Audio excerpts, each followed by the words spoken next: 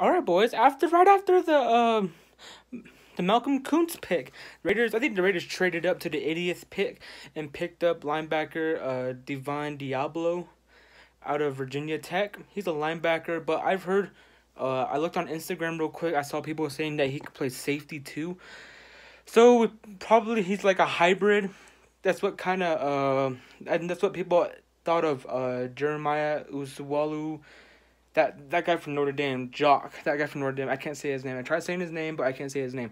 But that's what people were saying. He can play safety and linebacker. So, and I looked at his highlights before, and he was actually pretty solid for Virginia Tech in the third round. So that's a good pick. We picked up a linebacker in the third.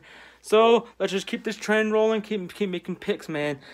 We need to make picks that will help out this team immediately because we are trying to get into those playoffs this year. So that's basically it, y'all. Peace out.